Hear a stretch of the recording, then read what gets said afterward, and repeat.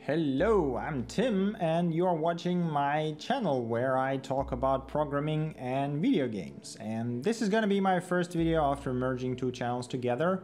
Today I want to show you a small game called The Final Station. Even though you see zombies here in the background, they are not actually zombies, and this is more of a sci-fi horror game than anything else.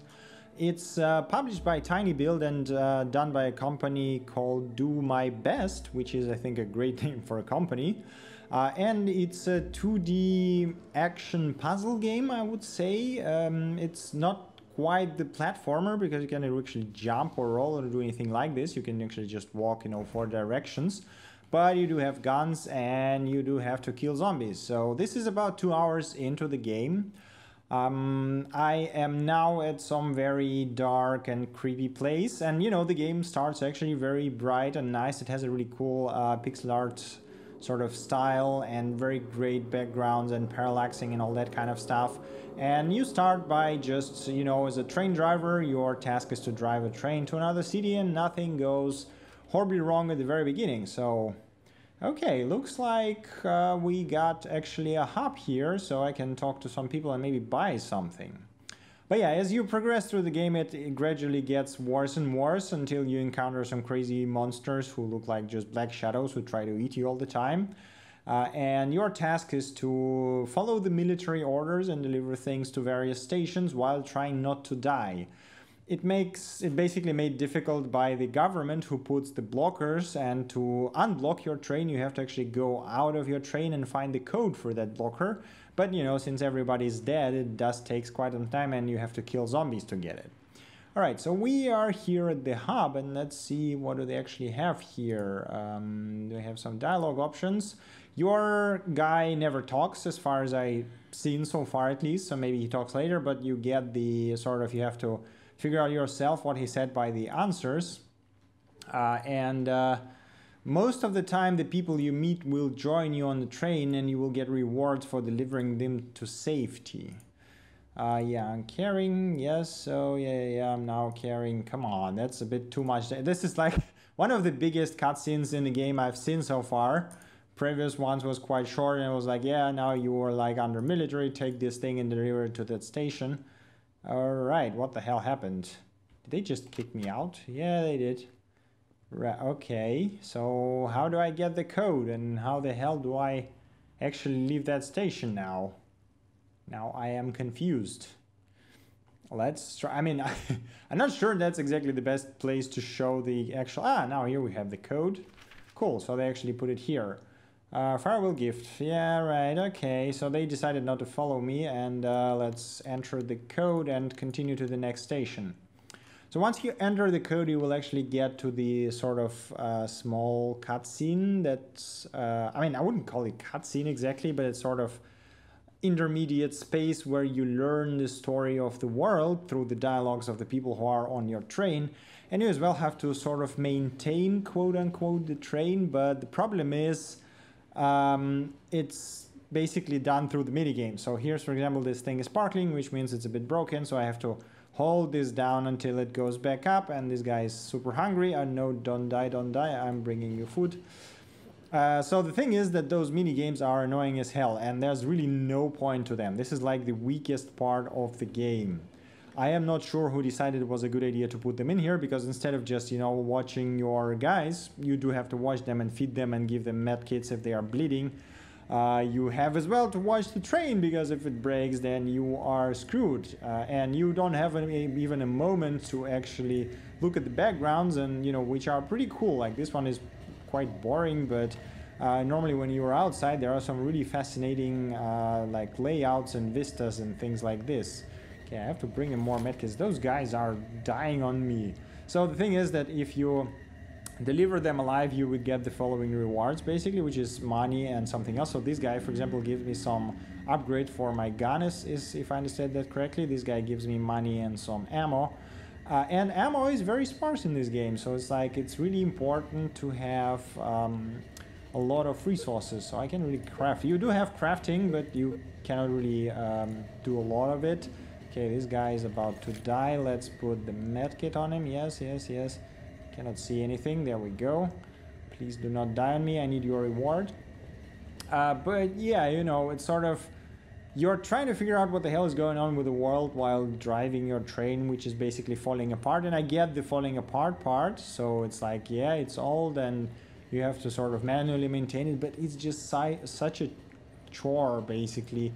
And instead of just, you know, enjoying the background and storyline and figuring out what the hell is going on, you have to, like, do all this strange things that are not really entertaining. But once you get to the station, actually the interesting stuff begins. I mean, the last station was kind of like a cutscene where they like angry guys drinking before their death, I guess. Let's see if this one is any more interesting. So, okay. So the game is more or less exploration game, so you have to basically explore to find that code while trying to loot everything that you can find because, you know, it's kind of helpful. You also get a lot of sort of text information that tells you about the world. Okay, we got some pistol ammo. One thing is melee in this game is kind of a viable option on one hand, but on other hand, like it's a bit of a pain because, or it's a bit of a broken, I would say, because monsters attacking not exactly consistently. Okay, we need to... The problem is there is the exploding guy and he still hit me. Okay, so there was one of the one that's with the smoke around him. He was actually exploding one, and as you can see, he took down a bit of my HP, which is a bit annoying, but nothing super critical. Okay, we have two guys over there. So yeah, another problem is that they sometimes camp for you and you cannot really, like, I cannot shoot from this ladder for some reason. You can shoot from the ladder like this, I believe, but you cannot shoot from this one. Not sure why. So the only option is to actually run behind him. Ow. They actually, ow. So let's use a medkit here, and he's just stuck there. You can do a charged hit like this, and I missed him completely. So if you do a charged hit, the monster will die in one hit. Yeah,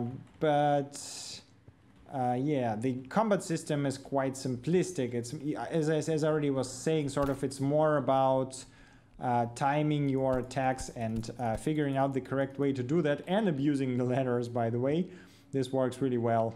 What do we have here? So that night descends upon the world, and he and those like him stars in the night sky. Okay, yeah, that was real. Okay, that is, yeah. So basically, the world is just going crazy while you are driving your train. Doesn't seem to have anything here. So we have some crafting parts, which is always good. I think I'm just gonna do the run through of this level and then wrap it up, because there's really not much to show aside from that, you know, core gameplay. It's really well made. It has a really, wait, what? That's my train, right? The Bellos 07 is what is going on here? And the game is full of stuff like this. It's like in the very beginning you got like two military guys join you on a train, and then something happens on a train and it basically gives you a tutorial for maintenance, and you like close the window with maintenance, go back to look, and there's just like blood splatters and no military guys anymore, and you're like, what is going on? And now the black stuff is everywhere. Those dreams again. Am I dreaming? Is that what's going on?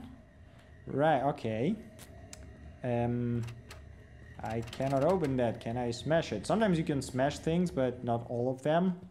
So, okay. Is there any more monsters here? No, not yet at least. Ah, we got...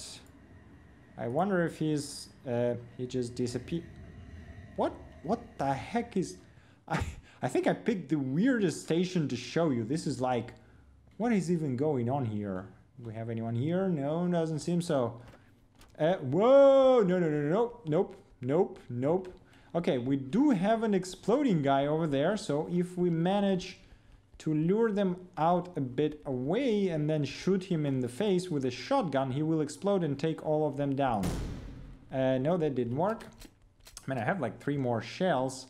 The problem is you cannot shoot down, so this diagonal, like 45 degrees, is the best angle, and as you can see, you cannot really shoot through this ladder here.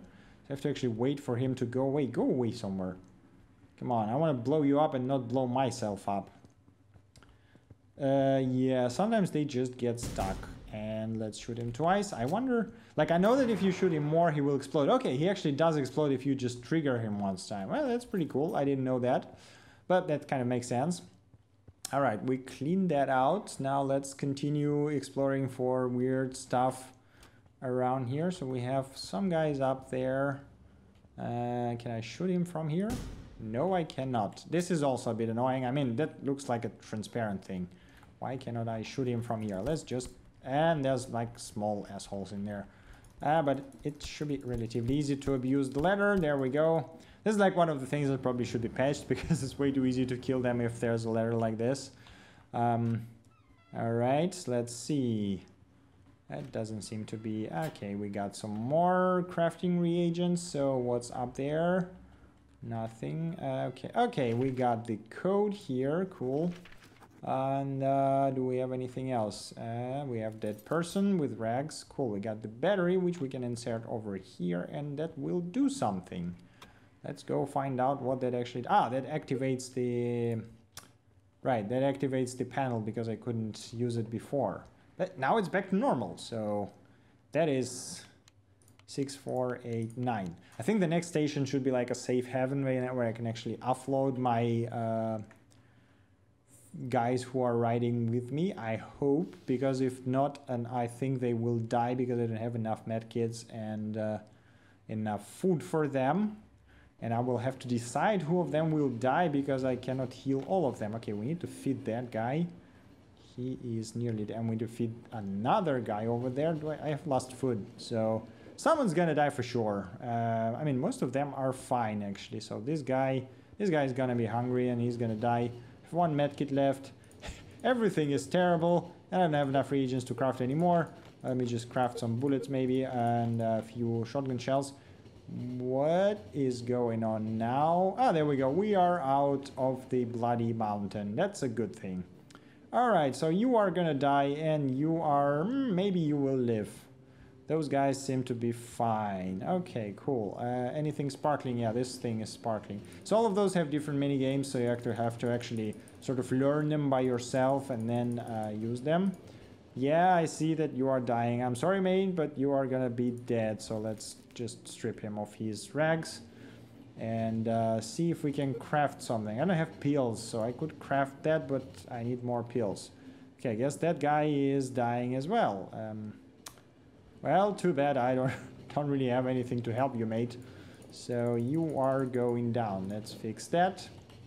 And yeah, he's probably gonna die. So here you can see the distance from A to B. And we don't really have anything else going on here. So, yep, that guy's dead. I wonder if there's actually a way to find a doctor or something. Alright, so those guys are all good. This one, even if he goes hungry, he have full health, so he's gonna be fine. Hopefully we arrive quite soon. Let's fix that thing. Like as I said, this is probably the most annoying part of the game. Like the exploration and all the crazy stuff that goes on is really, really neat. This part, not so much. It's like, press this button 10 times and then you fix the train. Yay, what's the bloody point? But yeah, you know, it worth bearing with it because the storyline is pretty nifty, you know, it's not your like typical zombie stuff. And as I said, pixel art is gorgeous and the parallax backgrounds are amazing, especially not in the dark corners. So maybe I'll just walk around and show you what's going on here. Yeah, there we go. So I actually saved 4 guys, was it? So I got quite a lot of money actually, and I got some cool things. I did not get this upgrade from the Justin Threes, who was the developer. Oh, poor Justin. And we got a question mark guy with... he looks like he's infected actually. Alright, well, let's hope he doesn't need anyone else. But yeah, let's wrap it up here. So this is the last station. It's $15 or your original equivalent on Steam. You can grab it right now. I think it's a really cool little game, sort of action puzzler. It has a pretty interesting theme, and I'm intending to finish it and see how the hell it ends and what the hell is those black things. The most annoying part is again the train management, but aside from it, it's just really, really cool. Thank you for watching and see you next time. Bye!